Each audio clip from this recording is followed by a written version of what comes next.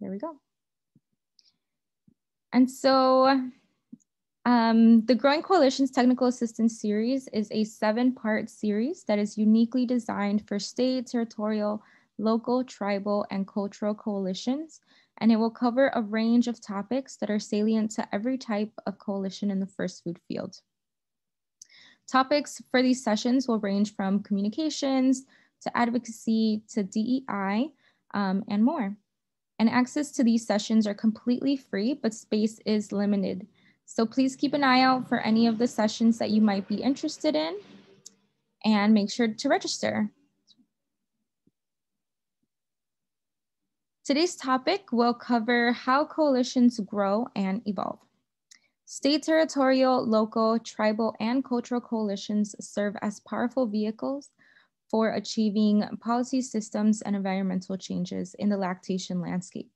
To achieve the vision of rising and thriving families in all communities, coalitions must be prepared to grow and evolve in order to meet the ever-changing needs of the communities that they serve.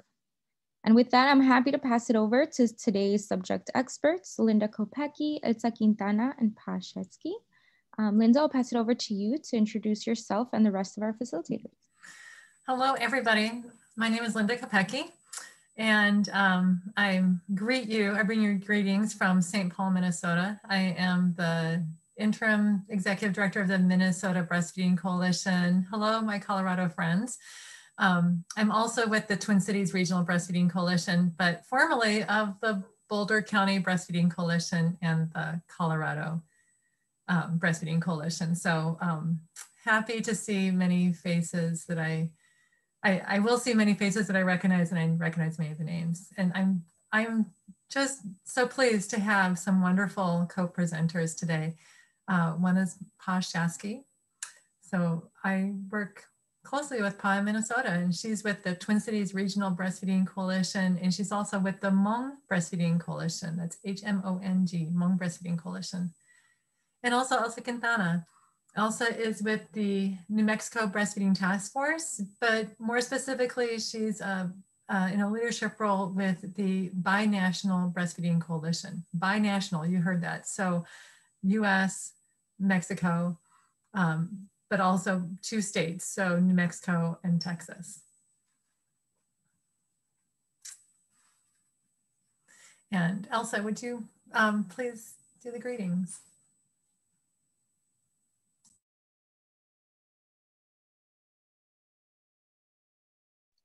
Elsa, you are on mute. You have to unmute yourself.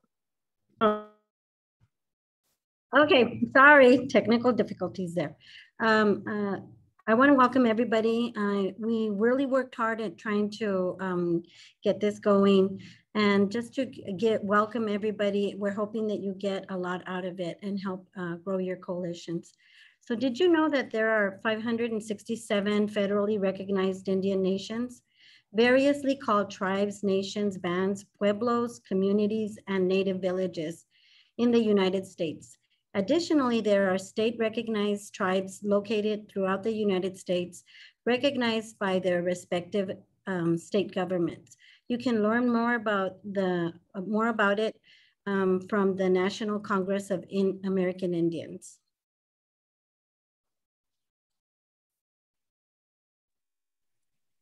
Thank you, Elsa. Thank you, Linda. Thank you. Hi, everyone. Again, my name is Pa Shesky. So we are so glad that you guys have all taken the time out of your busy schedule to be with us today for this session. We hope that you learned some tricks and tips on how to grow your coalition after our time together. But mainly, we hope that by the end of this session, you'll be able to identify the indicators of a static coalition. Second, learn some basic elements of how coalitions grow and evolve. And lastly, we hope that you'll be able to list some resources that will help your coalition grow and evolve as you leave this session, so you have a few ideas for next steps. Next slide, please.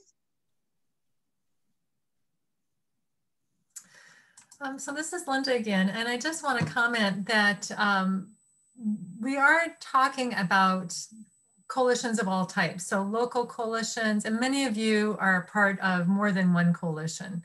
You may be part of a state coalition, a tribal coalition, a cultural coalition, regional, local, or you may just be part of one. But this is about how individuals, coalitions grow and evolve. But it's also how they interact, because in a certain area, in a state or a region, your coalition doesn't exist in a vacuum. You exist with other coalitions, and you're existing in the same space. We think of that as a garden. So we all are within the same soil, breathing the same air, but you need different things. Your coalition may be highly evolved and the coalition that's occupying the same space, but maybe it's a cultural coalition. They may be a newer coalition. And so how do you work together? How do you support each other as you each grow and evolve? Mm-hmm. Next one. Okay. And so this is Elsa. All coalitions grow and evolve. And what we've come up with is sort of 4 stages of coalition growth and evolution. The first one is formation. Those are brand new coalitions, or they're reformed coalitions, or leadership is just emerging, activities are just being defined. So you're barely starting, and maybe in a small group in just your community. Then we have the next stage is implementation. Usually all these coalitions are all volunteer coalitions. They have few activities, maybe not meet as often, but they do have already sort of like a mission and a vision and a plan that they're working on development. Then we have the maintenance coalitions that fall in that category. These are established already coalitions. They have diversity is prioritized. Funding and activities are closely aligned with the mission. And we'll be discussing more of funding and diversity and all of that in the next slides. Then we have the institutionalization. These are the coalitions that are already established, and they actually are a coalition that model equity and inclusion. And so we have several throughout the United States. So when we're looking at this, what I'd like to do, one thing we didn't mention, we're going to be asking you to use the chat box, to put a lot of input versus rather opening up the mic and then having everybody talk. So look at each of the stages, the 4 stages, and can you please start, where do you identify your coalition or your coalitions? Like me, I belong to 2 coalitions. And so I can tell you, like, mine is, one of them is in maintenance and the other one's already in institutionalization. So we'd like to see where your coalition falls. I'm gonna give you a few minutes.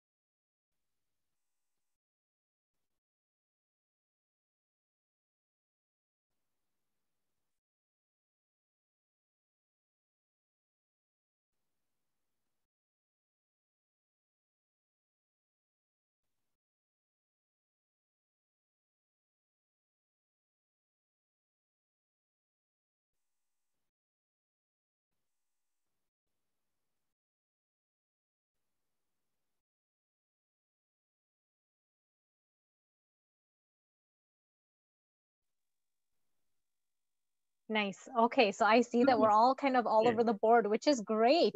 We have some that are formation, some that are in between stages, some that are institutionalized. That's wonderful.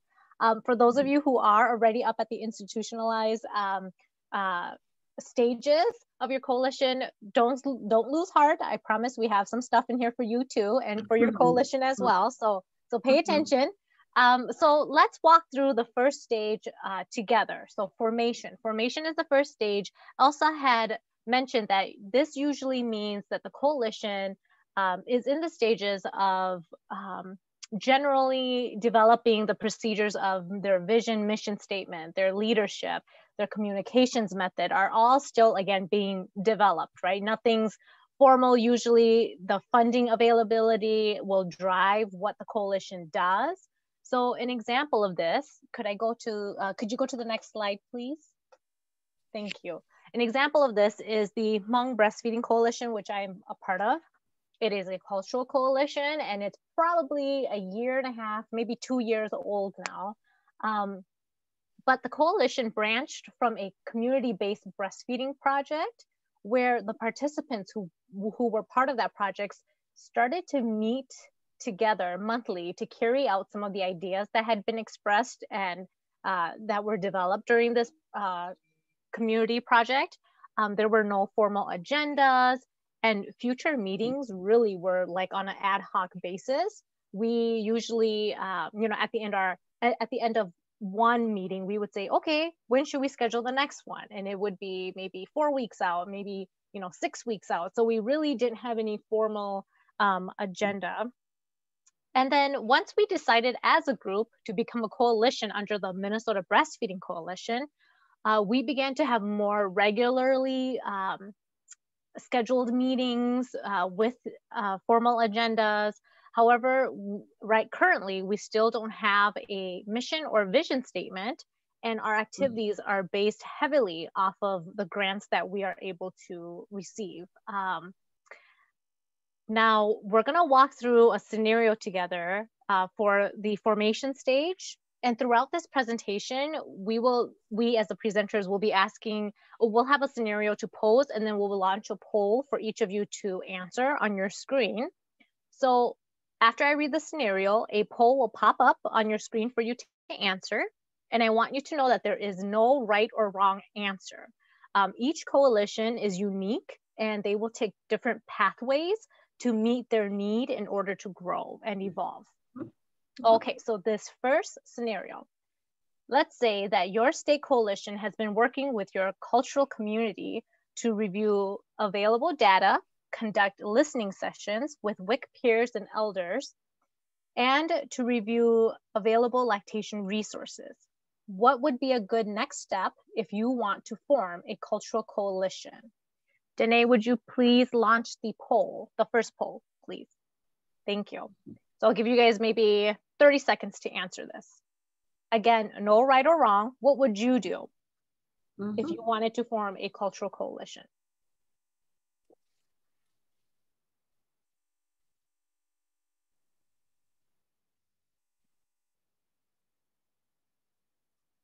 Okay, give you guys maybe another 10 seconds to answer. Right now we're at 50% of our participants. Yes, and unfortunately you can only choose one. I know I wanted to answer more than one as well, but you can only choose your top one. Again, no right or wrong answers here. Okay, we're at about 80%, Pa.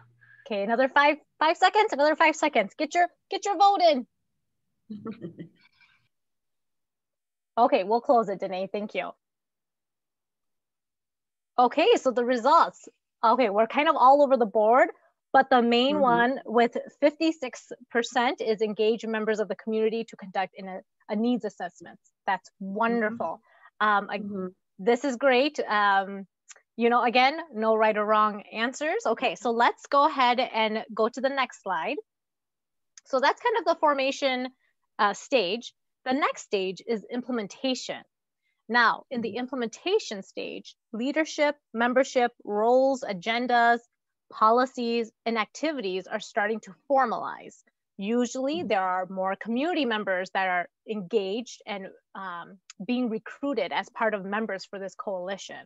So the community assessment would have been great because then you make them aware that you're creating this cultural coalition and you start to bring them on board. All right, next slide, please. All right, so an implementation example. So another breastfeeding coalition that I am a part of is the Twin Cities Regional Breastfeeding Coalition. Now, this coalition has been around for probably 3.5, 4 years. And I would say that we are in our implementation stage. We have a planning team that meets monthly to discuss and plan the upcoming coalition meetings, even, you know, the upcoming year, kind of like, what are we going to do for a World Breastfeeding Month? You know, what are we, so we have a planning team that's able to do that. There are formal agendas and meeting minutes that go out. There's a listserv of coalition members, and we have monthly announcements that are communicated through MailChimp. And MailChimp is a marketing platform, a virtual marketing platform. Now, this coalition has a website that highlights current coalition partners, initiatives, and opportunities that we as a coalition have available to community members and or community partners. And there are also 2 subcommittees in this coalition that meet every other month to complete various lactation projects. All right, so let's again walk through a scenario together, and then we'll launch a poll. And remember, there's no right or wrong answers to the poll. So let's say that you belong to a newer coalition and you have leadership from WIC, public health, and the hospital, the medical clinic, the medical world. You feel like you are doing everything to keep the coalition going. You want to get more people excited about the coalition, so there is a critical mass of regular participation. What is a good next step for your coalition? Okay, so Danae, could you please launch the second poll? Thank you. Okay, so we'll give you about 20 seconds to answer.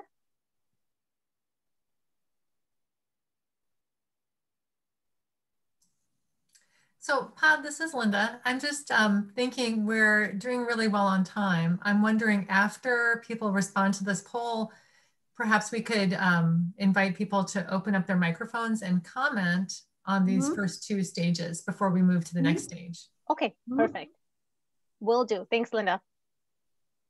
Okay, we'll give you maybe another 10 seconds. Okay, we are at 40% participation.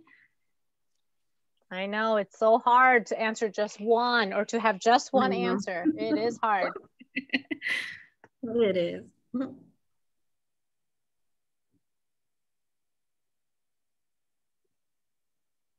All right, 66%. We're waiting for those other votes to come in. Paul, you let me know when you're ready for me to close that, okay? Sure. We'll do 5 more seconds.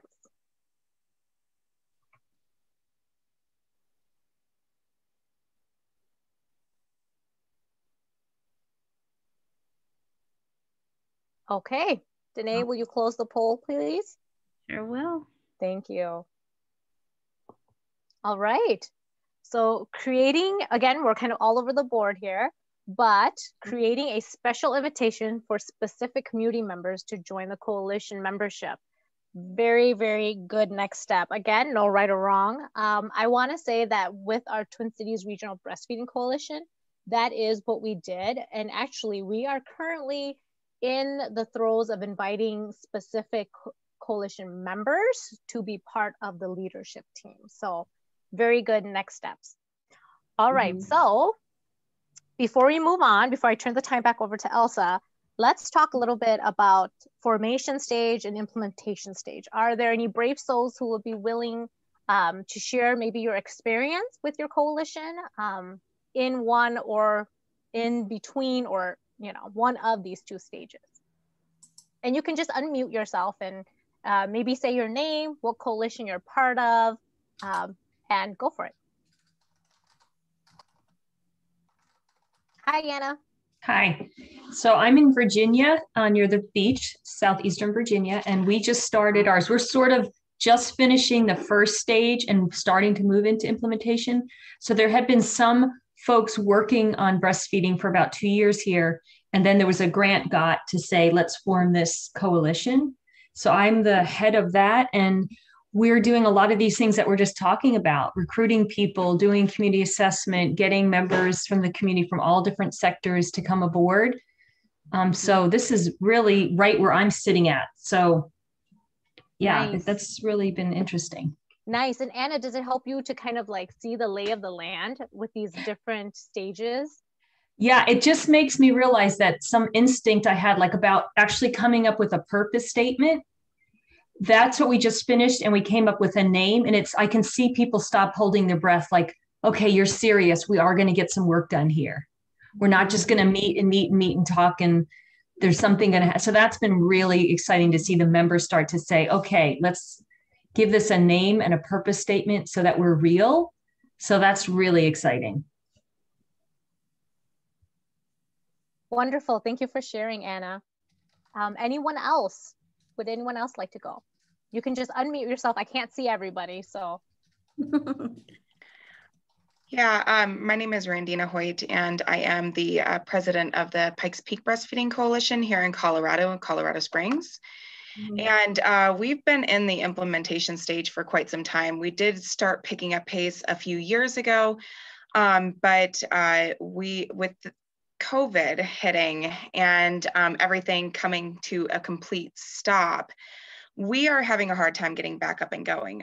We did have a lot of people who were attending regularly, but now all of a sudden we can't seem to get many people to participate. I mean, we're doing our meetings on Zoom, of course, and we're trying to get back rolling with, excuse me, I'm so sorry, that's my office phone.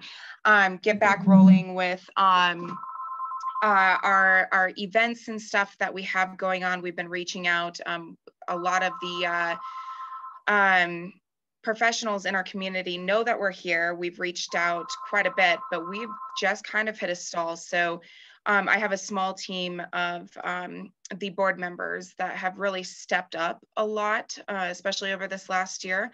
But we're really running into that being a problem where we're having a hard time getting people to participate again, especially after the beginning of COVID. So I'm really kind of stumped on what to do, because we have reached out quite a bit. We send out, emails, reminders, things like that. We have a really, good email list that goes out, a few times per month with information. But yeah, we're really stalled. Thank you, Randina, for sharing. I'm pretty sure you're not the only coalition that's dealing kind of like with this, like you said, being stalled because of the pandemic. I wonder if anyone else here has been in a similar situation, and you are trying something out, or you were able to kind of move around that barrier of having the pandemic kind of overwhelm everybody. Is there anyone here who maybe have some ideas?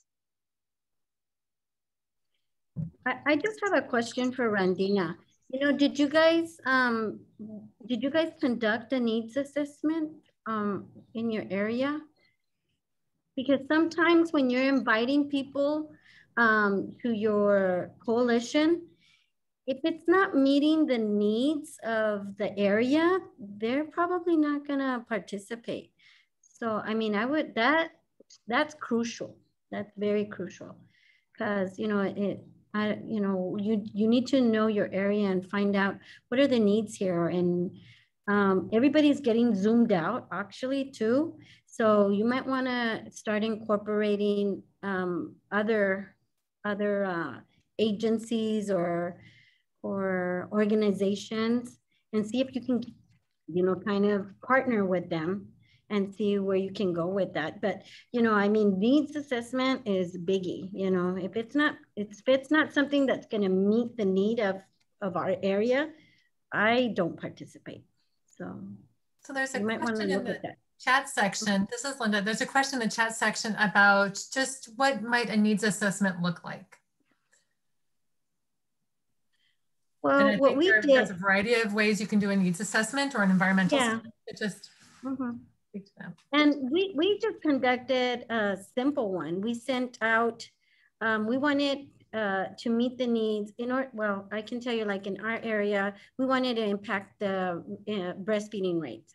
And so we knew that I was previously working for WIC. And so we knew that there was a gap there. We need to bridge a gap between the hospital discharge and by the time they got to WIC. So we wanted to make sure that the same message was being delivered to the patient in order to increase and support, you know, the breastfeeding mom in her goals, whatever her goals were. And so what we did is we actually submitted a needs assessment to our hospitals and find out, okay, so what is it that nurses need? We were hosting really good lectures. We actually were getting speakers, but now with the pandemic, it became webinars. And so we were getting really good ones, but they weren't meeting the needs. That's why I'm asking. They weren't meeting the needs for what we wanted. So you need to find out what your goals are and what your objectives are first. What do you want to work on this year? You know, okay, we want to increase the skills of the nurses, you know, or the medical, or bridge this gap. And then what we did is, that's when we submitted it. You know, we submitted it to the hospitals, and we inquired from them what it was that they needed. We know lactation. I'm an IBCLC, I know lactation, but the nurses don't. So they needed to go back to basics. We didn't need to bring, you know, all these, you know, higher level speakers. We needed to go back to basics in order for the nurses to participate. So that's what we did. Thank you. A question about leadership, getting people to step up into leadership roles. And I asked Miriam to go back to this slide, just because I think there are many points on this slide, many activities that a coalition can do that can inspire and motivate people to step into leadership roles. And I know, Pa, definitely you've been working with the Twin Cities Regional Breastfeeding Coalition on some of these activities. Rendina, you look like you had something to say. Yeah, I guess, I mean, we know what our needs right now. We're working on the breastfeeding friendly businesses right now. So that's our thing for the whole year, right? And then of course coming up to the big latch on. Those are like our big latch on was the only thing that we had really focused on until we started, you know, the coalition had kind of changed leadership a little bit. And so now we've got a lot, you know, more leaders who are jazzed up, ready to go, you know, excited. We're working on, you know, trying to implement different things. If they fall by the wayside and they're not very successful, then we let them go, right? So I guess we're trying to do a needs assessment that way. You know, we try to do a little bit of a fundraiser, t-shirt fundraiser, see if anybody would participate in that. We had a hard time with participation in that. So that's fine. We're not going to spend more time, more money or anything like that on any, you know, something like that. That was kind of a, you know, a little bit of a test run with that. But like for our best breastfeeding friendly businesses, we've been reaching out multiple times and saying, hey, we do need people who are going to be able to step up and, you know, help us, sorry again, but help us with that, that type of thing. And the emails, you know, mentioning it, you know, during our coalition meetings, you know, those kind of things. Unfortunately, people are just not grabbing on to, because we are saying that, hey, we do need help with, you know, getting the word out to businesses. Can you even just suggest businesses to us and we'll call them ourselves? You know, can you help us make calls to businesses to find out who would like to become breastfeeding friendly? You know, we are getting absolutely no grabs on anything. So that's kind of like we already know what our needs are right now. We need people to help us with this stuff, but we're not having anybody step up at all, no volunteers or anything. So all of the board members are taking on all of the responsibility right now, even though if we've reached out via, you know, social media, via email, every time we, you know, do our meetings, you know, we're getting the information out there as much as possible. We're talking about it to other business owners, people and things like that. We're just not getting anybody that are active. And so that's where I feel like our problem is right now. So. Regina, if you hang on to that question, we will later on in the presentation, I don't think we'll answer it completely for your coalition, but I think we'll have some ideas and tips and tricks on how you can continue to go on that. Danae wrote in here that we will be sharing, USBC will be sharing some resources in the follow-up email that we'll send to you guys. Looking through the chat, you guys are putting some very, very good questions in here, which is great. Some of them, again, will probably be answered by the end of this session. And so if we skim through it or if I skip it, that doesn't mean we didn't see it. It just means we're probably going to get to that. Okay. So I just want everybody to know. Yes, Anna, you look like you have something to say. No, I was just thinking when you were asking about the community needs assessment, one way that we've done it was during like those winter months when we knew everybody was hunkered down even more than normal because, you know, with COVID, but even more so in the winter months. We had met with a doctor in the fall. And of course, they have such a different perspective, like Elsa was saying, right? So then I said, well, let's start with talking with the mamas. So we held like these evening virtual coffees with Anna, and moms would come with their nursing bubs and we would just be in our pajamas talking. And I gleaned so much from that, from their perspective, their stories. And then the next group we did was lactation consultants. So we got consultants from around the region that typically weren't speaking to each other because they had all thought and heard from years and years and years before that we're in these different camps. And we had this lovely evening. We had to cut it off at 2 hours. And people were like, we've got to do this all the time. And then we went to home visitors. So now we've got these different perspectives to find out. Our next one is going to be with the WIC peer counselors. So we're getting lots of voices to chime in and why isn't this working in our community? Why are we still seeing so few moms initiate or continue breastfeeding?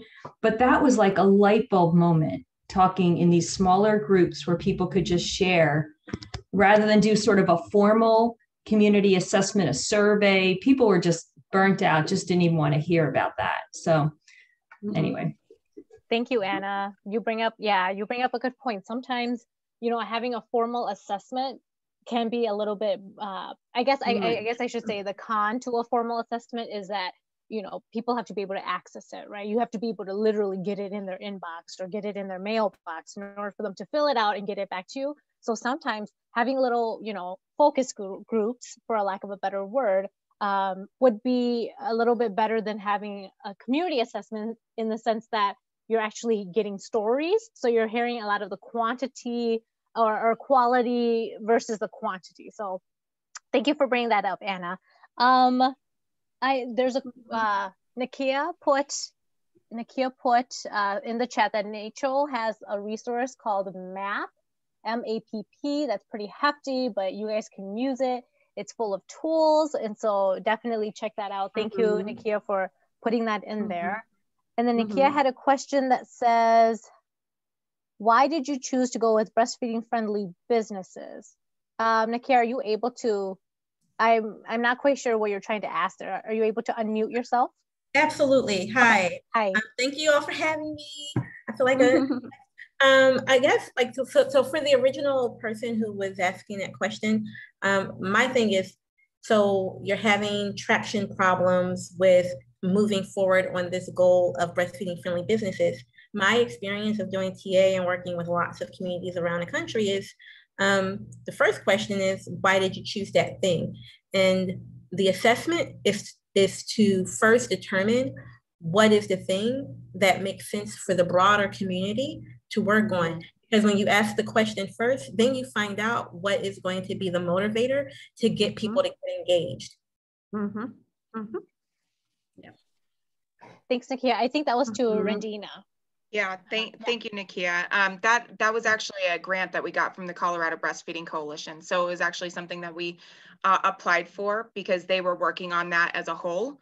And so since we have applied for that grant and we said, yes, we would love to be able to help our community with this project that, you know, Colorado Breastfeeding Coalition started and helped, then we took that on. So that was the reason behind that decision, not necessarily because we had searched for that as a need in our community, but I feel like it could, you know, it's definitely something that is needed in, you know, every community, is to really support and promote, you know, breastfeeding friendly businesses and to make sure that the businesses are supporting breastfeeding moms, of course. I do think it does fit good in our community though, so. Thank you for clarifying, Regina. And you point back to, you know, in these early stages, formation and implementation, it really is the activities really are tied to the funding sources. And so if you do get a funding source for, you know, breastfeeding friendly businesses, that's what your activity is going to solely focus on, because right now you're still kind of in this implementation, you're trying to grow your coalition, you know, you're trying to interact with the other coalitions around you. So thank you, Regina, for the clarification. So there okay. Linda, there is a comment about, or a question, and I posed a couple times about paying board members, paying volunteers, or even paid memberships. We're getting into funding.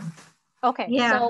So Linda, do you want me to answer it now a little bit from what we've been doing with the Hmong breastfeeding and Twin Cities, or do you want me to wait until we get later on into kind of like the... I think it's a good example of compensating participation, and also not necessarily the Hmong Breastfeeding Coalition, but also what's been started with the Twin Cities Regional Breastfeeding Coalition. But for 501c3s, there are IRS restrictions on paying board members, but there are other ways to compensate participation. Okay, so with the Twin Cities Regional Breastfeeding Coalition, we are able to leverage funding from a state grant in Minnesota called the Statewide Health Improvement Partnership Grant. I know that's a mouthful to say, but that grant specifically is in Minnesota. It works on chronic disease prevention. And so one big component of that state grant is breastfeeding support and promotion. And so through our local public health, our Twin Cities Regional Breastfeeding Coalition is able to leverage some stipends to bring in BIPOC, Black, Indigenous, people of color, members to the table, the coalition table, to the coalition, the Breastfeeding Coalition group. I know that when we started up the Twin Cities Regional Breastfeeding Coalition, we wanted it to encompass and almost raise the voices of community members versus lactation professionals, right? When you think of Breastfeeding Coalition, traditionally you think of lactation professionals, you automatically think, or at least I do, I automatically think of, you know, medical, clinical staff. You know, I don't really think of childcare providers as being part of a breastfeeding coalition. I don't really think of, you know, the young moms receiving WIC as being part of the coalition. You know, I'm thinking, oh, they're all professionals. They all get paid to, you know, go to these breastfeeding coalition meetings. And so what we did was we leveraged some funding from the state grant to say, hey, could we compensate community members, especially BIPOC community members, to come and be part of this coalition? And we would want them to commit their time to coming to the monthly meetings. We would want them to commit to being one of the, a member, a part of one of the two subgroups that we have going on, so that they feel empowered, so that we get their voices and what they think would work best for their community if we were to go into their community, you know, so they could kind of be that liaison for us, our coalition, and the communities that we want to work in. And so the pro to that is that you do have folks who are more willing, community members who are more willing to join because they will be compensated and be getting a stipend for each meeting they attend. The downfall to that is the grant only lasts so long, right? So you're only able to compensate them for a certain time period. Once you know, for us, it's October 31st of this year. Once that's over, we have no clue what we're gonna do. We hope that the community members are vested enough that they continue to come on their own, or we would, you know, or we start looking for other funding sources that we can actually continue to pay them their stipends. So I hope that answers a little bit of the question. Again, we're going to go through this presentation. We still have a lot to cover, and hopefully it'll answer the question. If it doesn't, please feel free to put it back in the chat. Bring it up again towards the end of the presentation. Thank you, Pa. Let's move to maintenance. Elsa. Okay, maintenance. Okay, so maintenance, the coalitions are actually meeting more regularly. They do have They do have, there is a format. There's minutes being taken. I mean, I would highly recommend anybody wanting to form a coalition already start. And I think that's one of the things that we're going to be putting as a resource on there is how to host an effective meeting, because you need to be able to demonstrate later on for funders, especially, and for other professionals, that you are a professional organization and that you need that backing to show everything that you've done, and minutes is very crucial. So this is a little bit more organized, clearly defined mission. They already have a mission and a vision and their strategies. These are the ones that drive their funding. That's what I was asking before. Randina was, we choose what we want to target, from the needs assessment that we got. And so that's how we look for funding around that. And then there is really clearly defined roles. So we do have a chair, we have a treasurer, we have we have the board, and we, at this point in time, I can tell you with our coalition, and I would say like the Binational Breastfeeding Coalition kind of falls into that, and I'll explain a little bit more about it, why I think we're in this stage. We're between implementation, but I think we're more maintenance. There's active leadership pipeline. There's clear procedures that would need to be followed, and diversity is critical for us. We make sure that there's representation from everybody. We are a binational group. So Texas is very different from New Mexico. United States is very different from Mexico, so we have a very diverse, group, which is nice because we learn from each other. We do conduct needs assessments. Again, we do use state level data and resources for that. And you don't have to be in maintenance to start looking at some of that stuff. You don't have to recreate the wheel. There's a lot of resources out there that can provide that information for you. There's other people that have been paid to be able to gather all that information. We conduct evaluations, any of our lectures that we host or any of our conferences or meetings, we do conduct evaluations to be able to show, have we accomplished what we tried, what we wanted to accomplish. There is high level of ownership and membership is engaged. It's engaged because we are in our coalition. In order for you to be a member, you need to pay. So you would have, you pay your dues. And so that's for ours. Doesn't mean that you cannot attend our meetings. We invite everybody in the public. But again, for voting purposes and all that, you have to be a paid member. And then there is a clear code of conduct and guidelines for conflict resolution.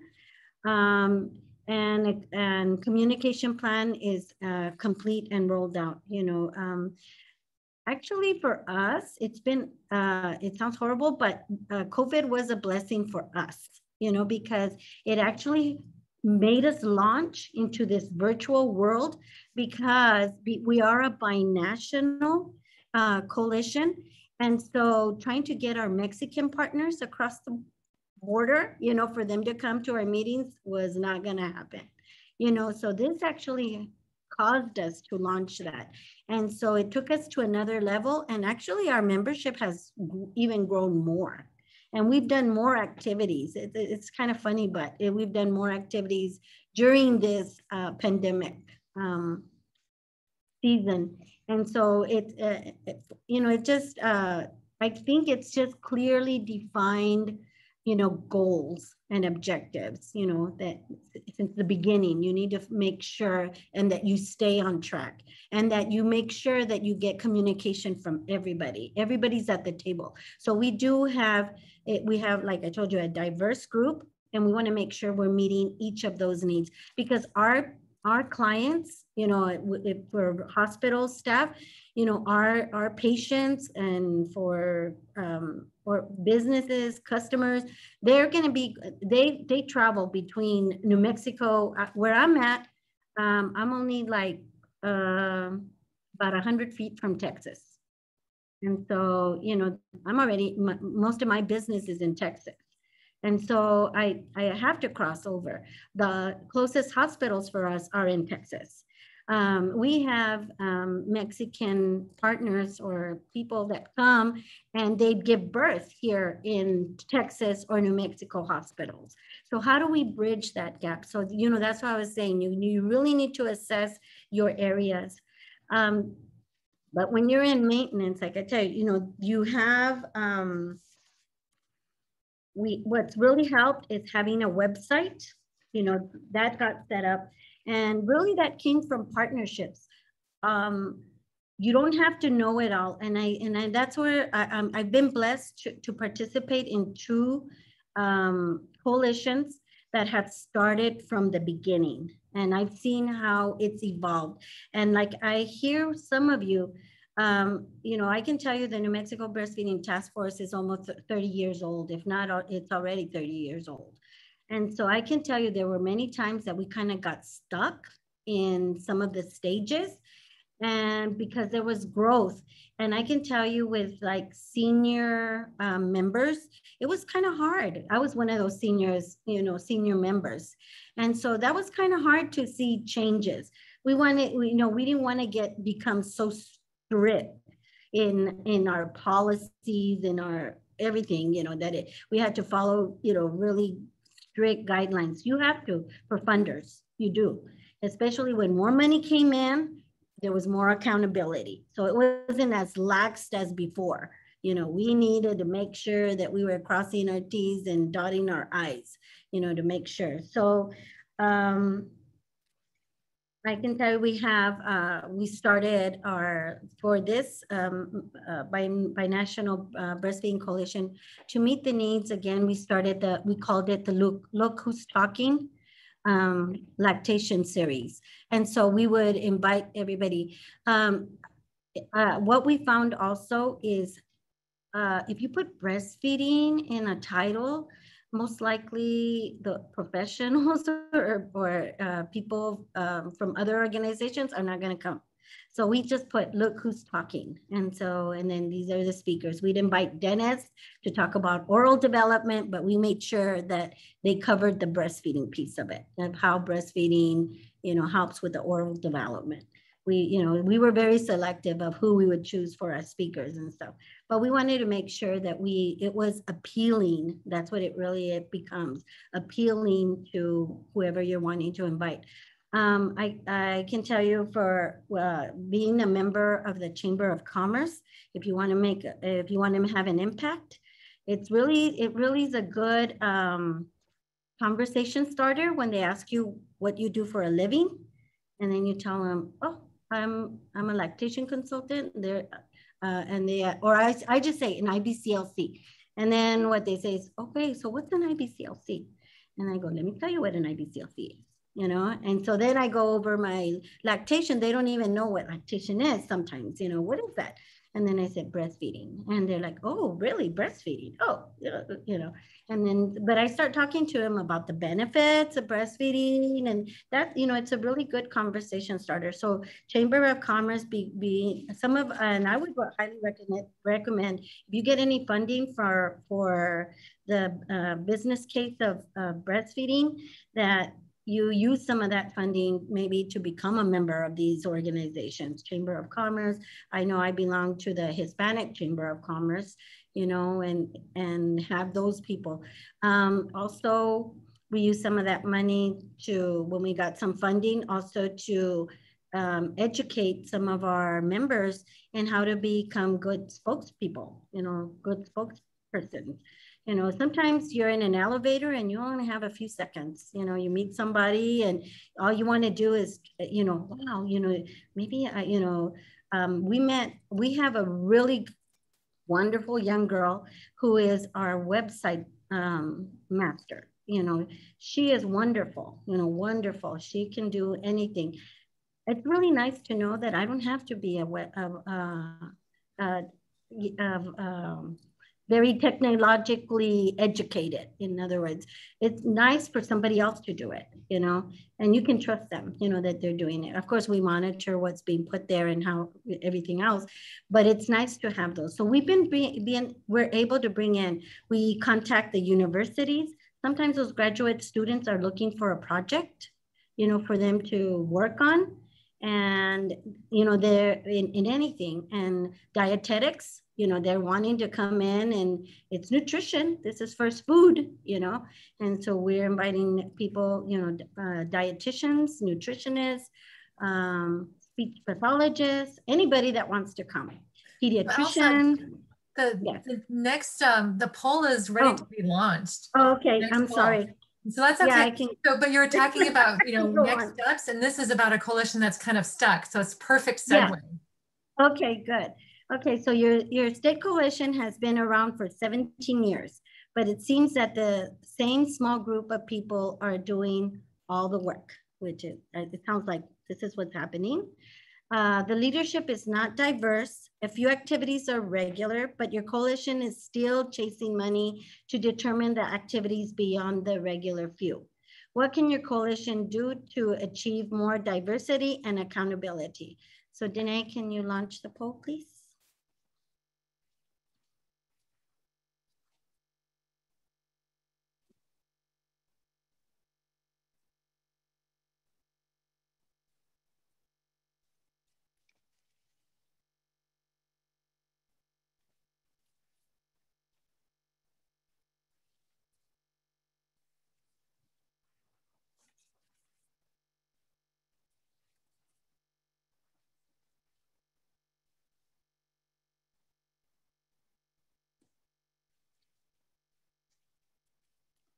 Okay.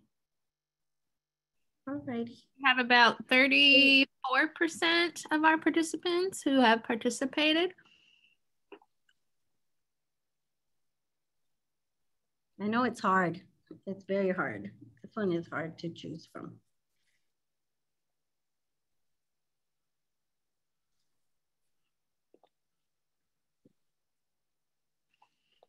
Okay, we're at about 60%. So also, you just let me know when you're ready. Yeah, let's go ahead and close it. Okay. And see what the results are. Sure.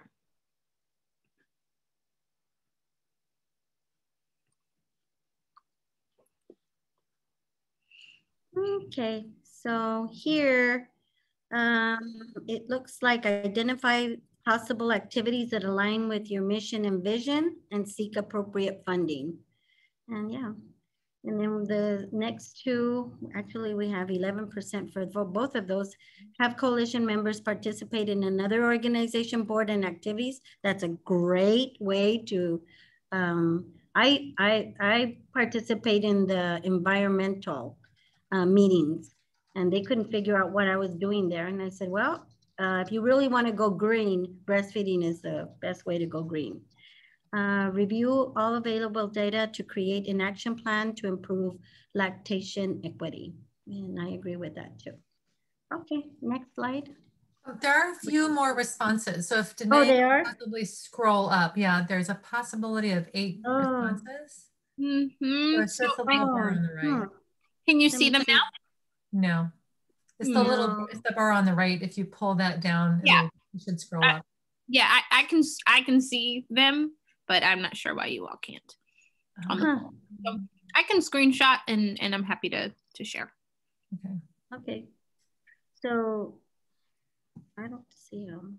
So I think the participants can pull their, when they see the image of the sharing, they can pull it and they can expand it themselves.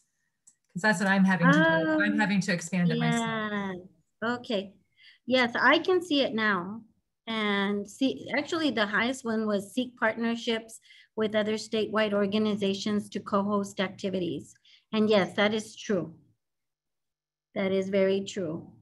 We, with the lactation, the Look Who's Talking lecture series, we actually partner with, we're partnering with the New Mexico Nursing Board to give CNEs, free CNEs to nurses who wanted to participate. And then we'd also get LSERPs. And then with some of our speakers, we were able to get ESERPs, you know, so. And what's really nice is when you partner with other organizations, especially the big ones, and we'll be talking more about that, they have more funding. So you don't have to worry about it. They just they tell you how much money they've got, and you just spend it, and then they're the ones that have to be accountable for it, which is nice. Okay. Any questions here? Did we have any chats? Let's see. I don't see any specific questions in the chat section for this.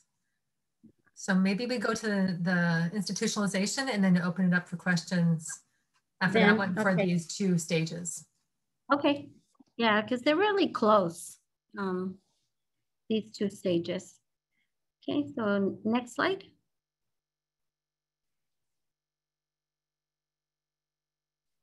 Okay, so this one's institutionalization.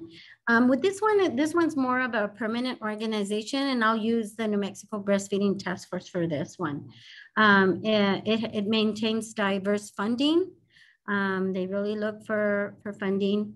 Been through transformation of leadership, membership, and structure.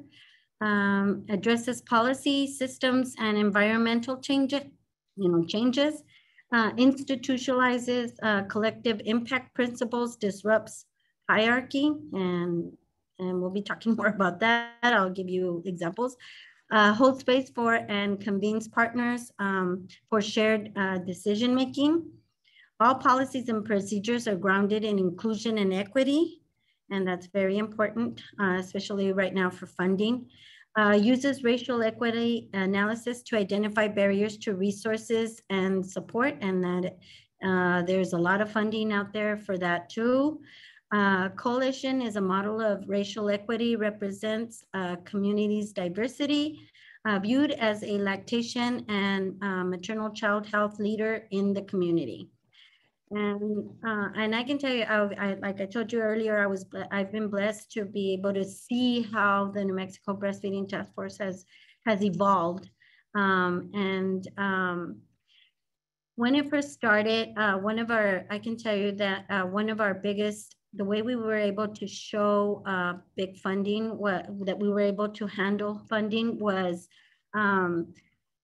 we had the WIC promotions manager as part of the group, as part of the coalition. What they did is, if anybody works with government, they know that you do not want to get funding and for it to go to the general fund, because there it can get distributed all over the place. So what they did was they contracted it out. And so when they put it out for proposal, they did an RFP, they put it out for proposal. While there's various organizations that can, when it's out there, they can apply for the grant. And because we were so focused on breastfeeding, there wasn't very many organizations within New Mexico that actually focused on breastfeeding besides the New Mexico Breastfeeding Task Force. So they actually got awarded the grant. So it started with a few $1,000s. And then it started growing into even more, as if anybody knows about how breastfeeding funding is awarded, it's not awarded by really the size of your state, it's by the effectiveness or your breastfeeding rates. And so New Mexico, as it started evolving, we were able to demonstrate through WIC, we use WIC data, to demonstrate how we applied also, well, for peer counseling, I didn't mention that, it's peer counselor grants. So we applied for the peer counselor grants, well, the New Mexico Breastfeeding Task Force applied to be the fiscal agent for that grant, the breastfeeding peer counselor grant.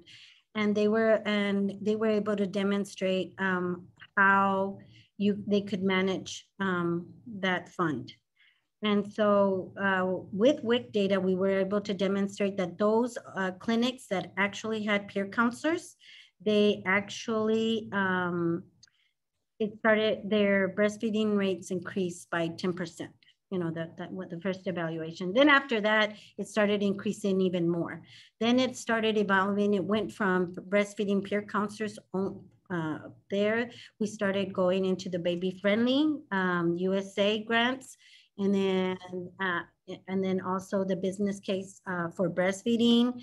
They started getting some from there, also from ASO, and I think that one is, I really can't, but it's regarding public health offices. Those are grants that you can get through them. It's an association for state territorial health officials. Yes. Okay. Right. Yeah. So we applied for some of those grants, and really the biggest one was WK Kellogg's grant.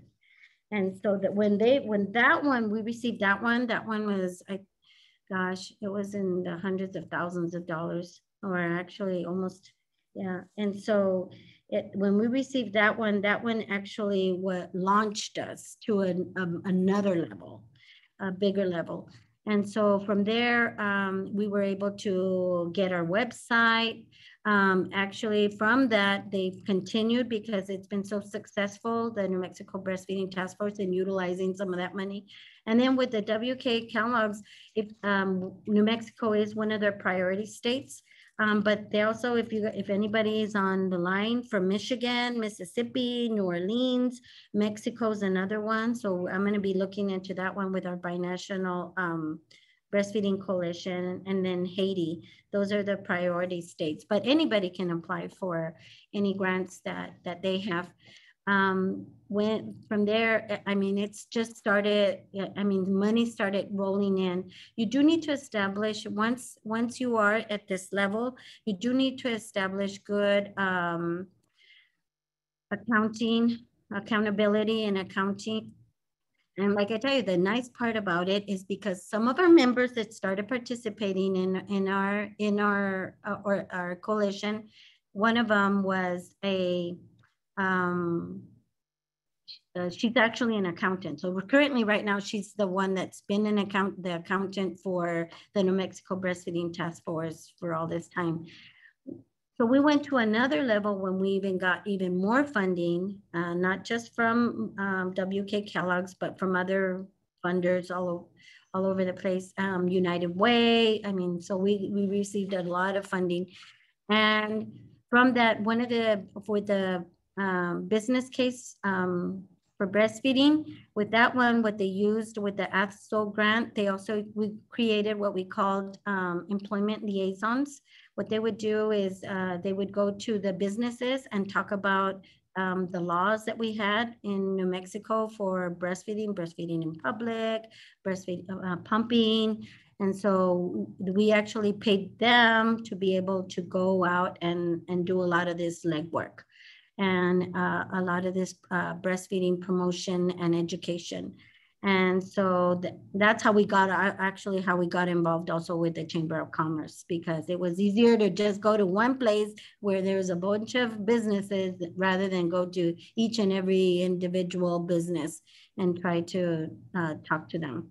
So shall we move to the scenario? Sure. Elsa? Yes. And I just want to reflect on what you're saying, because I've noticed it with our coalition in Minnesota that funding can start very small. Mm-hmm. But funding can push your coalition to evolve and grow, and you're eligible for more funding as you grow and evolve. So it can start small, but it can definitely increase over time, but it also encourages your coalition to set policies and procedures and just to be more diverse and to be kind of a higher level of evolution, right? Yes. So this is a scenario. Your coalition has a clear mission and vision that combined with data drive activities and fundraising. Your leadership is increasingly diverse. Your bylaws and policies are current, and you practice shared decision-making. You have partnered with key community stakeholders and organizations to fund creative projects. What is your next step? The poll.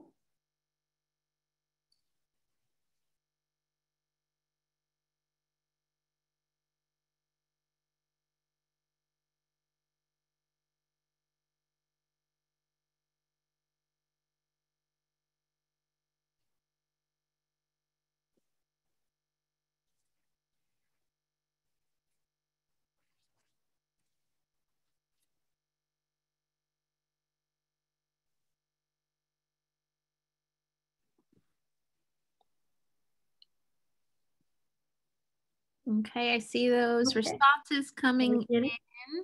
We're at about 36%. I think we want to get to about 75, 80. So we're almost halfway there. We can leave it open for a few more seconds.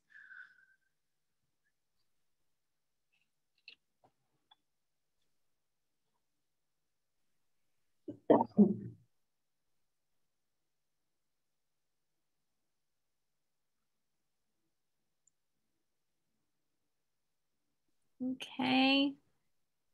5 more seconds. Yes. Get that vote in.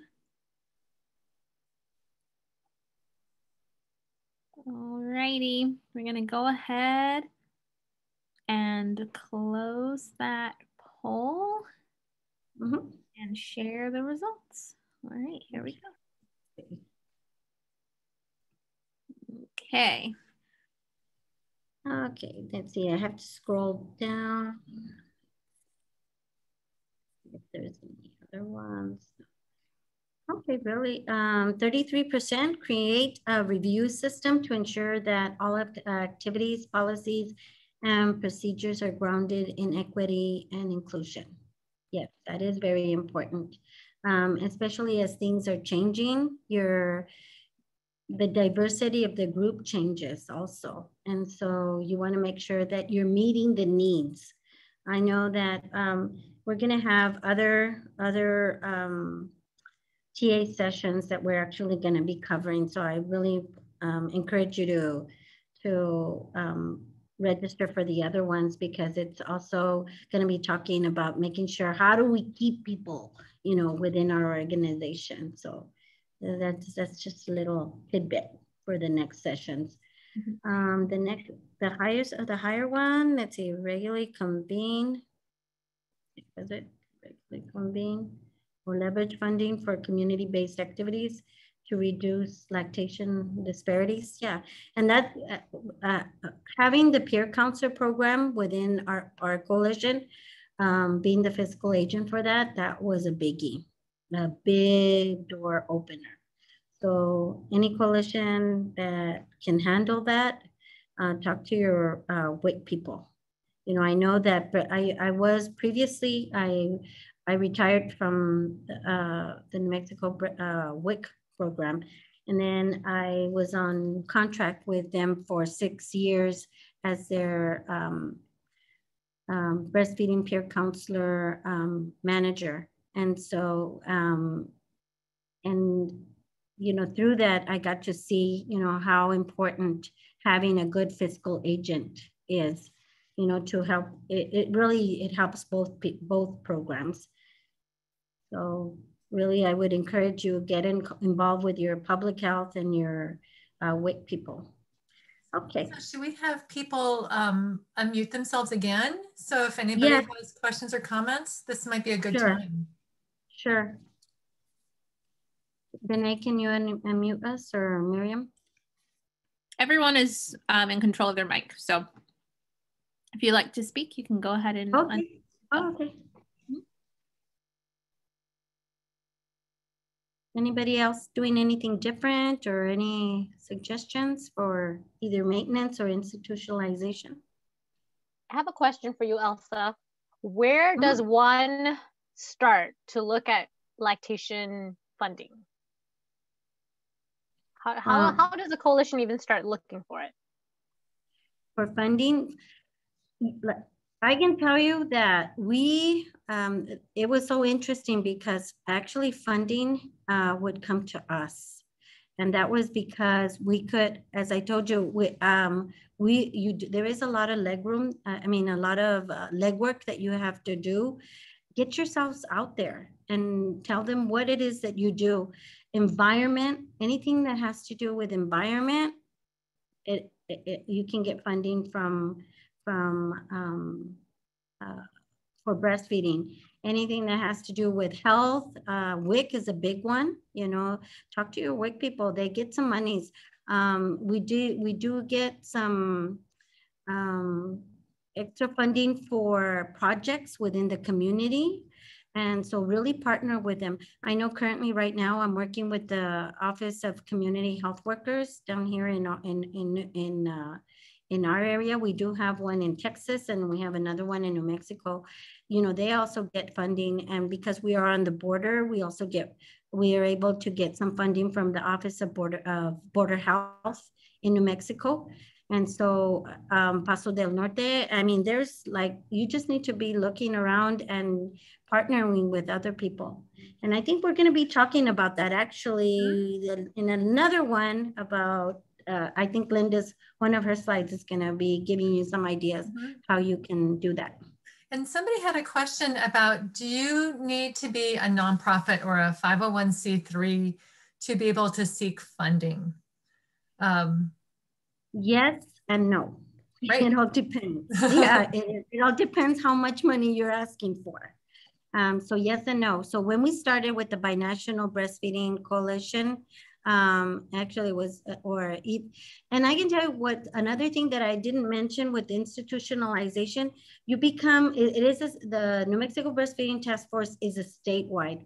And so what they would do is they would put out an invitation for representatives from the different areas. We have 5 regions within the state. And so they would ask a representative from those regions to participate in their quarterly meetings.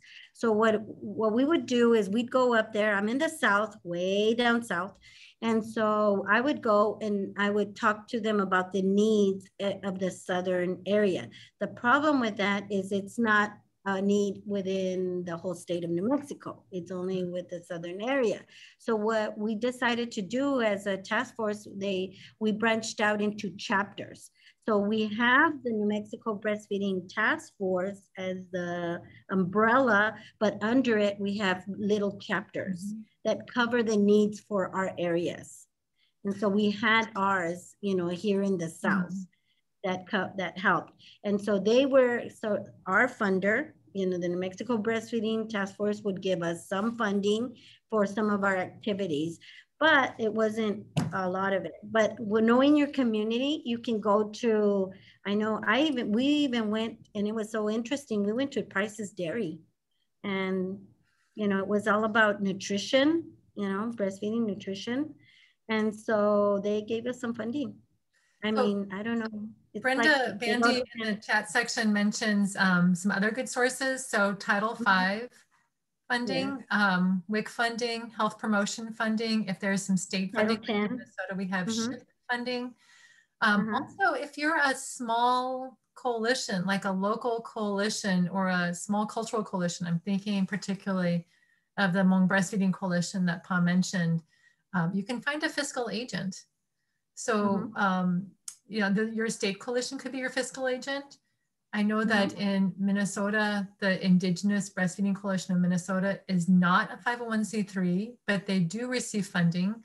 There is a community-based organization that is Native owned, and it's a maternal and child health organization that is their fiscal agent. So that's their preferred fiscal agent, an Indigenous organization. But having a fiscal agent can really help smaller, newer coalitions get small amounts of funding. So should we? Yeah.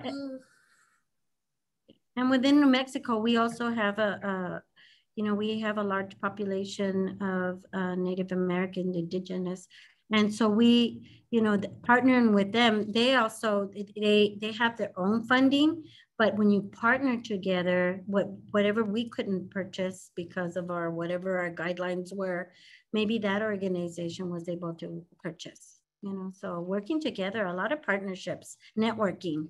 And I can tell you one recommendation is really network. Host a networking meeting. Don't just say it's breastfeeding, just a networking meeting where you invite various organizations, various business, people, and then invite them to network. Everybody's looking to try, instead of going to each and every place, invite them to one place where they can all gather and share. So let's move to the next phase about, that's covering the 4 stages. And we're moving into tools or some resources or some activities. So go ahead, Elsa. Okay. Well, I think I kind of mentioned some of that, preparing and knowing your environment. Prepare your environment by hosting a networking meeting or engaging partners in listening sessions. Analyze your environment with a needs assessment, environmental scan, or community profile. And like I tell you, for us, I mean, just going to your public health data, they collect a lot of data, regarding the needs that are out there, poverty level, the areas that need to be focused. I know diabetes, that's a biggie. Heart disease is another one. So getting those partners, because they do have a lot of funding, and it doesn't have to be a big event either. You can have a small event within your community while you start up, and analyze. You could also go to the US Census. It also, I mean, right now I think it's 2010 data, but they'll be loading 2020 data soon, hopefully. But that's a good start, just know your community. I know for our area, that's one of the things that when we first started with the task force, everything was in English. And well, I mean, they shared a lot of resources and they wanted us to share it with our communities. But especially in my community in the South, when you have about 90% of your population speak Spanish, no English information is going to be helpful. Maybe the picture, but that not any other information. So knowing that, also the culture in itself. I know this is not a biggie now, but we also have an annual breastfeeding calendar, and businesses can actually be listed on there. Of course, it has to meet our guidelines. And so they can also get, a small advertisement in there, but about their services. Usually it's organizations that do that. And so with that, we had to actually, we really focused on it for being diverse. It had to be diverse. People had to be able to identify themselves with that calendar. So it couldn't be just one race on that calendar. It had to be a variety. So, I'm wondering if anybody has a comment about knowing your environment. Also, you've mentioned quite a bit about really knowing your environment in the border area and how that's really shaped how you developed your coalition. Does anybody else have a comment about knowing your community, knowing your environment, and how that shapes your coalition?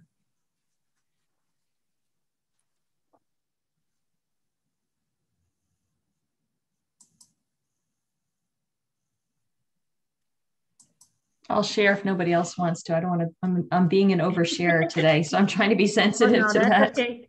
You're fantastic. One of the things that actually benefited my situation was that I moved to a new city 8 months ago, and this was a new thing that got kicked off.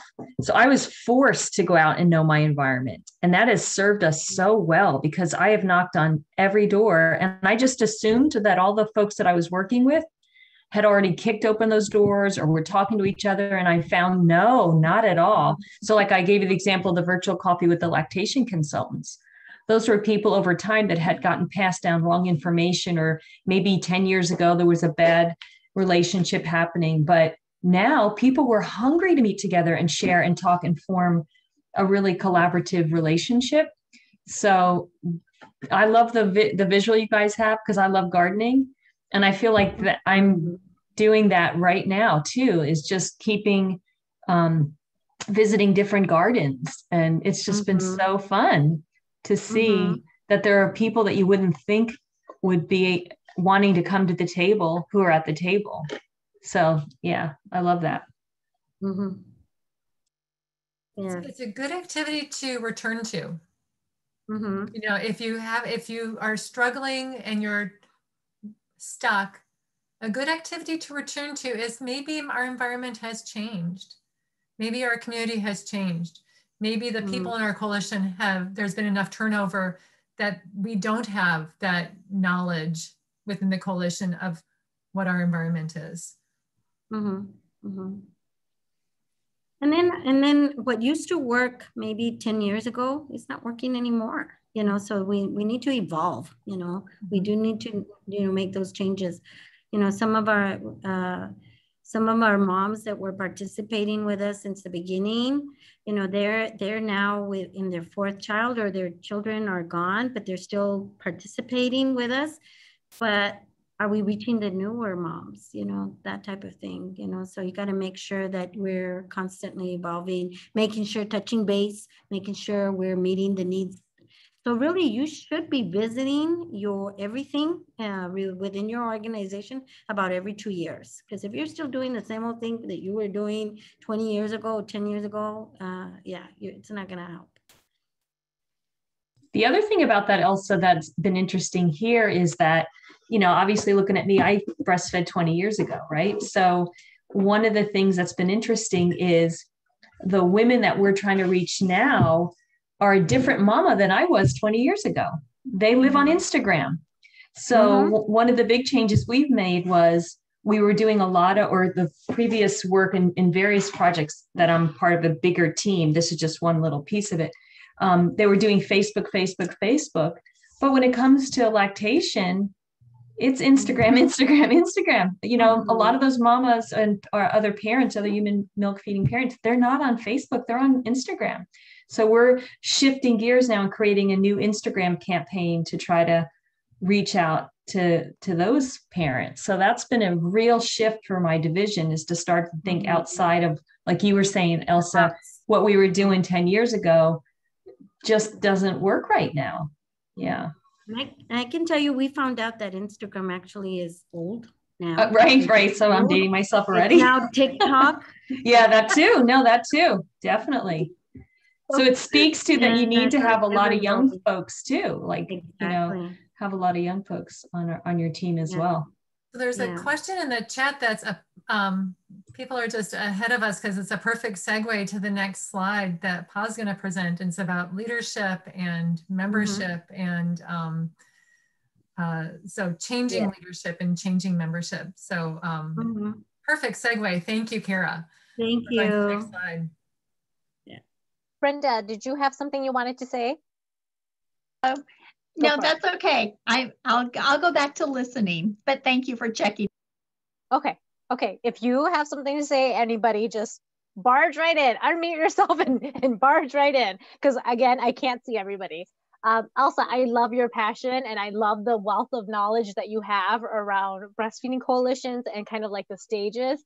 And so thank you so much. And I know, like what Elsa had said, it's a lot to dump on you guys. And so we won't have all of the answers in this session, this 2-hour session. So please, I encourage and urge you all to come back to the other TA sessions that USBC is hosting, because they will dive a little deeper into funding and into diversity, equity, and inclusion, and all of those other juicy topics. Okay, so Happy Earth Day, sticking with the analogy of growing our garden, you know, which is growing our breastfeeding coalition or lactation coalition. Once you prepare your soil, you kind of do your, you know, environmental scan. The next step is to plant your seeds. So again, this is starting to talk a little bit more about leadership, membership, how does it start to look? You're planning out your garden, right? Where are you going to plant the potatoes, and where are you planting the tomatoes, and where are you planting the carrots, and so on and so forth. Okay. So planting the seeds to your coalition. This includes prioritizing and fostering leadership, right? I know a lot of us are kind of stuck in the sense that we feel like the board is doing all of the work, or there's not enough members to take on some, to bring, to share some of the responsibilities of certain activities. And we'll talk a little bit more about that, and we'll do a little more sharing about that. When you're planting seeds, you want to make sure that leadership and activities come from and are based in the community. Again, going back to the community needs, right? That is how you keep your members engaged. That is how you keep membership going. When you do just a lot of meetings with a lot of talking, but not a lot of action, people lose interest quickly. And so making sure that leadership and activities go hand in hand with what is it that the community really needs, what the environment really needs. You learn about potential leaders and new projects from your community assessments.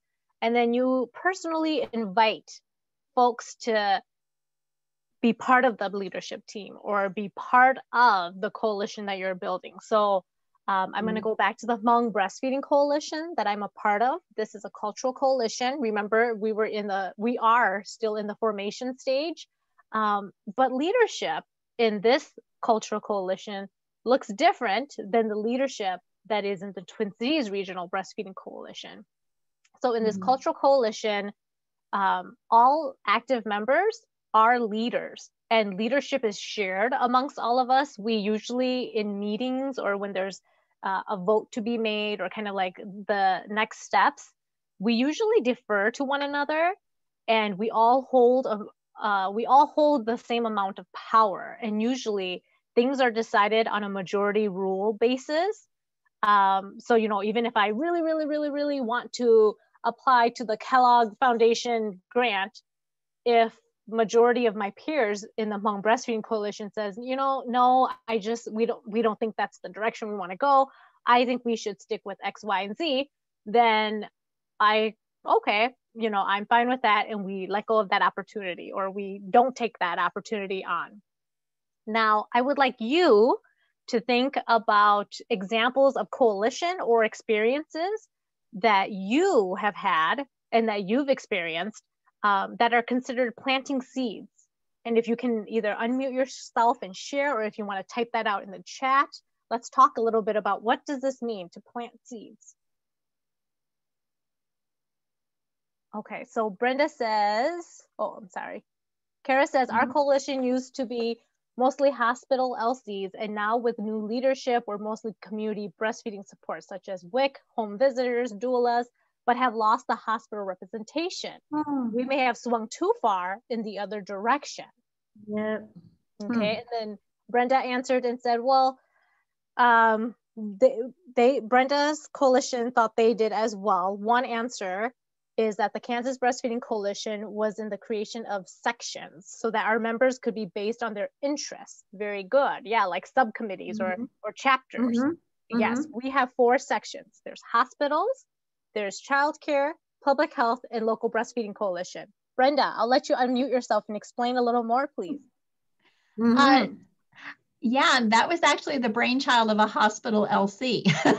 So she's like, why don't we have these sections? And an unexpected outcome of doing these sections, we thought they would be like interest groups, is that we started getting state partners, agencies and organizations that would join a section that had no interest in being a part of the state coalition, because breastfeeding was just a small slice of their pie, if you will. So childcare is a perfect example. We got a lot of childcare agencies and organizations involved in the childcare section that didn't really have the time and capacity to be part of a larger conversation about breastfeeding, but they've created some fantastic tools just for childcare, the intersection of childcare and breastfeeding. So I just give that as an example. Wow, that's good. Brenda, thank you for sharing. Yes. Nice. So you're right, to diversify your membership, right? Your membership reach. Like Elsa said, there's some legwork you have to put in there. You got to really put yourself out. But when you have the capacity, or when you're ready, and your coalition has evolved and grow enough where you're ready to split off into groups of, you know, interests, or what is really passionate for certain coalition members may not be so passionate for others. If you're able to finally get to that point in your coalition, that is another way for you to be able to diversify your membership group or list, and also then the funding as well. So thank you, Brenda, for that. Anybody else? Does anyone else want to share maybe an example of their coalition, or an experience that their coalition had gone through with planting seeds, with the activity of planting seeds? I'd like to just reflect on the Hmong Breastfeeding Coalition. Just as this is Linda Kopecky, so I've been working with the Hmong Breastfeeding Coalition since, you know, the very first needs assessment and listening session and getting it launched. But when I think about planting seeds, I think specifically about the Hmong Breastfeeding Coalition, that every listening session, it seemed like one more member and leader jumped on board. And then there would be another listening session, and another person was, you know, interested and realized that was their passion, and they jumped on board.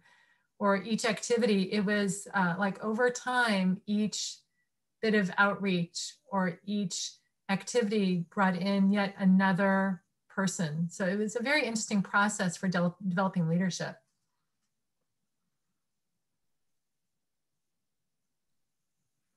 Yes, thank you, Linda.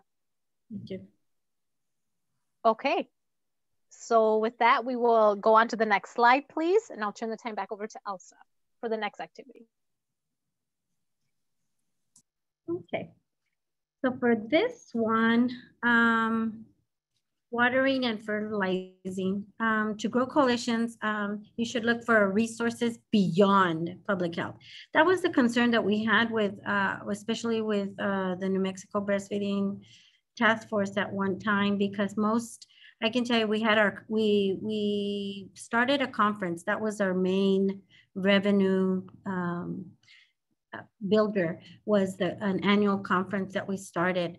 And the problem with it, and the nice part was, well, it was good. It was a plus and a minus. The good thing is because the New Mexico WIC promotions manager was involved, she would send all her nutritionists, and then sometimes, depending on the funding that they received, she would send them to the conference, and so they would pay for the conference. The problem with that is when you have too many from one organization, if something was to happen with that funding, that actually did happen, you go from 300 participants in a conference to maybe about 100, you know, and so that really pinches, you know, we really get pinched there. So really diversify. Start looking at what I learned, you know, what we learned was it had to be outside of the box. You had to start looking at other resources or other members, other people. So start looking at your social workers, start looking at your, again, speech pathologists, start looking at your nurses, you know, inviting them. You know, you really start looking at different resources. I don't believe in recreating the wheel. If there's already a wheel out there, we just need to tailor it to ours, you know? And so, or we might be able to use and ask them if we are able to use it. And so, you know, really looking at those resources. A lot of people have put a lot of money and effort in creating things that your coalition may be able to utilize, and you don't have to do, you know, work so hard. Smaller coalitions, find community partners, you know, within your community. You'd be surprised, you know, like I tell you, community health workers association. Gosh, if it's a really small community, like our communities are very small. We only have a couple of thousands of people in population where I'm at in our areas. It really makes a difference that if you connect with the water company, you know, the gas company, do some sort of activity, community activity, where you can have a booth providing information. I know one of our biggie ones for our area was participating in one of our nearby cities in New Mexico. They had a Renaissance fair. And so we would have a lactation station there. There's thousands of people coming to that event, you know, from all over. And they'd have an area where the nursing mom, or even if a mom needed to change a baby, you know, because we had our changing tables, they could go there, and then we talked to them about breastfeeding. You know, they would sit there because we had our rocking chairs. It was really nice, you know, tent and all of that, you know, our like I tell you, the task force, you would just tell them what idea you wanted, and you put out a little proposal of what it is that you wanted. So we told them we needed table, chairs, a rocking chair, a tent, you know, to be able to do that. So really thinking outside of the box. Don't just focus on just health. It doesn't have to be just health people. I mean, it could be business people coming in. I can tell you that's how, you know, they already know me. You know, they know me that if they'll ask me, hey, Elsa, I have $20,000 that I got to use before the end of the fiscal year. Do you have an idea? Oh, yeah, heck yeah, I do. You know, so have those ideas already available, you know, because this way, you know, if those opportunities come to your door, you're able to fulfill those, you know, fulfill and help. You'd be scratching their back and they're scratching yours. Identify for smaller, again, those were the smaller coalitions. Larger coalitions to act as physical agents, like I told you, with the New Mexico Breastfeeding Task Force. That's what it is. It started off with their breastfeeding peer counselor program. And I know they started branching out before I started doing the transition to focus more on the Binational Breastfeeding Coalition. They were already incorporating the Community Health Worker Association in there. And trying to build on that. Identify community resources that are help improve operations. Again, it's nice when the American Heart Association tells us, you know what, we have $20,000. Do you guys want to do something? And we're like, yes, we have our lecture series, and we'd like to pay our speakers and pay our CNEs or our CNEs or LSERPs. And it's nice because all we have to do is they handle everything, the logistics, everything. All we do is we meet and we decide who the speakers are. And of course, you know, we get our own evaluation and stuff. But it's nice when some other bigger organization can handle like the accountability stuff and the monies and all that. So those are great ideas. Really, yeah. Mm-hmm. Training in diversity, equity, and inclusion, that's very crucial. Don't assume that everybody knows that, you know, it's very important why you want to diversify, you know. I know that was pretty hard for us. We were just, I don't remember which organization it was or which coalition it was, that it was mainly hospital people. Ours started that way. It was just mainly hospital people and WIC people. The problem with it is when we couldn't go, you know, they wouldn't pay us anymore to go to the meetings. You know, our meetings started getting smaller and smaller, participation started getting smaller and smaller. So then we had to diversify. That's, you know, that's a whole idea there, is we started networking and trying to get other people involved. And then we started, when you take ownership, nobody has to pay you to go to a coalition that you really believe or want to participate in. You know, you go on, I would go on my own. I would travel from where I'm at to Albuquerque. It's about 300 miles, you know, so you're talking 600 miles round trip just for me to be the voice of Southern New Mexico. But I was just so passionate about it, you know, and I said, from that, like I tell you, we diversified and we actually branched out and we started our chapters to be able to meet the needs of the entire state, not just the metropolitan area. And so compensating leadership and participation, well, until we started getting a lot of the funding from Kellogg's, really it became Kellogg's, the Kellogg's grant. That's when we were able to, we started off with paying for a part-time executive director. And then we were able to demonstrate that, you know, we were responsible and we could grow. And then to the point now we have a full-time executive director. Actually, they branched out, and later on, I don't know, you know, if it's something that we went to a consulting agency who handles all the employment part, because we wanted to make sure that if they were going to be employees of the New Mexico Breastfeeding Task Force, as the board decided that we wanted to make sure that they also had benefits. And so when you go with a consulting agency, they do get, you know, they do get paid for that. And so sometimes you can pay for it depending on the amount of grant that you get. But what was nice about it, it really taught us how to really run a business, you know, really the business piece of it. And so thanks, Elsa. So yeah, that's how the next section is really about, I want to comment really quickly about this resource, the Coalition's Learning Connection. Yes.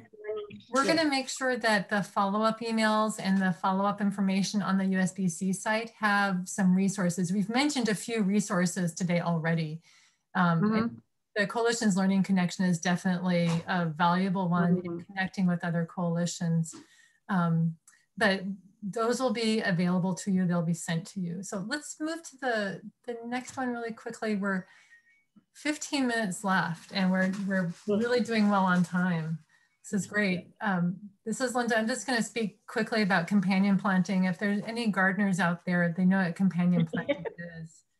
It's planting different kinds of plants next to each other because they can benefit each other, or they protect each other, or they, some plants can ward away certain pests that are common to the plant they're next to. So we've talked a lot about partnerships, and this is really about partnerships. So just some ideas, interacting with experts within and outside of the lactation field. So don't limit yourself to lactation professionals. And this is for coalitions of all sizes, the brand new small coalitions and larger, more established coalitions. So think about who else is, who else is working in a field that relates to infant feeding and first foods. So epidemiology, childcare, childbirth, community health, culturally based organizations. In Minnesota, we're starting to work with food pantries.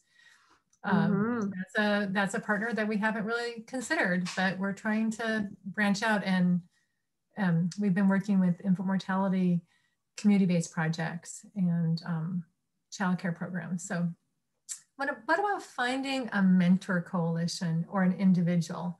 So being a mentor or seeking a mentor, and definitely the Coalition Learning Connection through USBC, or even the conference in June might be a perfect place for finding that mentor that you're looking for, or finding another coalition that you can mentor. And then the last one is really work on your listening skills. When you're working with partners, listen to what their priorities are, their needs are, because Shirley Chisholm said, if they didn't invite you to the table, bring your folding chair to the table. So, and so as you, the lactation professionals and the lactation subject matter experts, you have a folding chair and you can pick that up and take that to other tables and work on your listening. So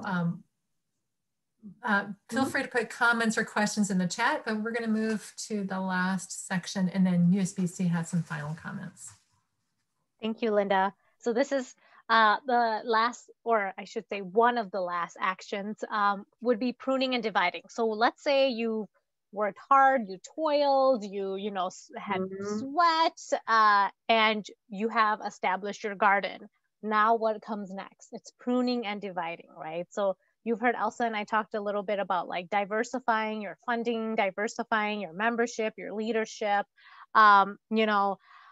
that comes down to pruning and dividing. You don't want to put all your eggs in one basket. Like Elsa had alluded earlier, if you have a lot of hospital staff or medical staff, if there's a funding that gets cut, all of a sudden your coalition goes from 50 people to all of a sudden 10 or 15, because majority of them no longer have the time or compensation to attend your coalition meetings and activity.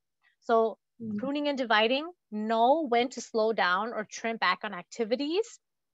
I know that the COVID pandemic has done that to all of us, and we've had to prune and divide no matter what stage of the growing and evolution stage our coalition was at. Number two, identifying the right time to develop new activities, groups, or coalitions. So again, going back to what Brenda had put in the chat box, you know, maybe all of a sudden your coalition is at that point where you can break up into smaller groups of interest so that you can continue to grow and branch out and partner with unconventional partners or non-traditional partners. And then thirdly, learn how to be responsive to changing circumstances. So I'm going to give you an example. The Twin Cities Regional Breastfeeding Coalition, majority of our leadership team were from public health. Well, when the COVID pandemic hit, a lot of us, if not all of us, were reassigned to our COVID department response. And all of a sudden, we left a big void in the coalition's leadership team. And so I want you to think about, again, diversifying, right? Like thinking about how can you divide and conquer? How can you prune and divide, right? When is it that you need to scale back a little because there's a pandemic going on, or because there's some situation in your community that's going on? All right. With that, feel free to add or put into the chat anything that you maybe came to mind, sparked your mind about pruning and dividing, so that we can continue to go from there. But with that, I will turn the time back over to Danae and Miriam to kind of wrap up this session and give some announcements. Thanks, Linda. I'm just going to give a couple final comments, and I just want to comment on Anna's mention in the chat that they do a member spotlight speaker each month, but then that is a really good way to get new partners. And if you remember those different stages of coalition, as a coalition evolves through those stages, that leadership goes from, predominantly public health or hospital-based or WIC-based to more and more community members as members, leaders, and it's a really diverse leadership. So that's definitely a hallmark of that coalition evolving, that you will have more community members engaged and in leadership positions. So just a quick a few things just to take away is remember your whole garden. So not just your coalition, but how are you interacting with other coalitions in your area? And then each coalition has a different timeline. So eventually all coalitions will evolve through those stages, but you're gonna have a different timeline from the coalition next to you. But evolving does mean increasing in diversity, adding more community members, codifying your policies and procedures. And then check in regularly. We talked about, always circle back and do a needs assessment, or circle back and make sure you're including all voices. Pause and just take stock and make sure that you are definitely responding to the needs of the community and you're including the needs of the community and the voices of the community.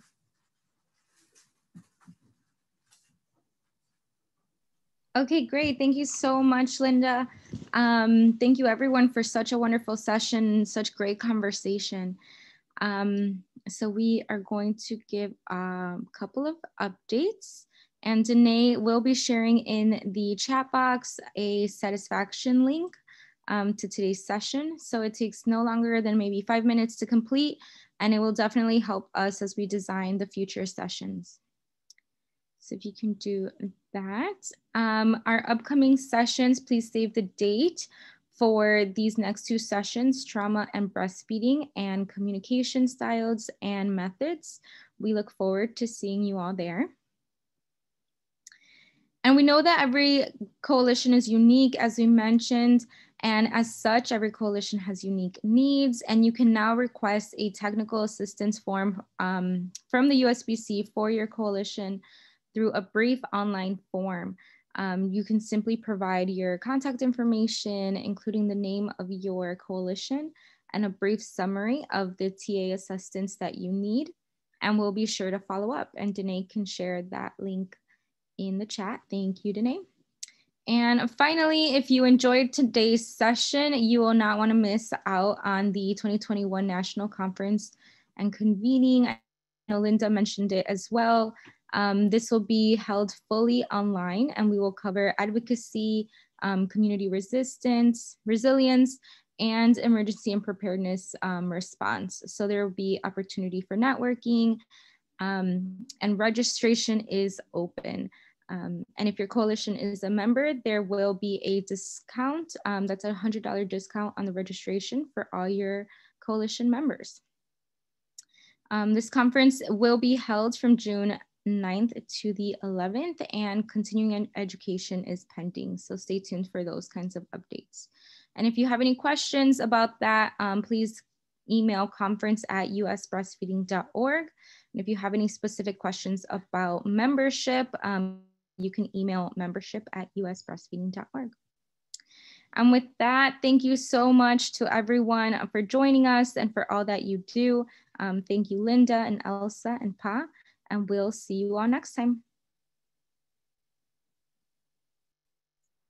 Thanks, everybody. Thanks, everybody. This was wonderful. Thank you. Bye.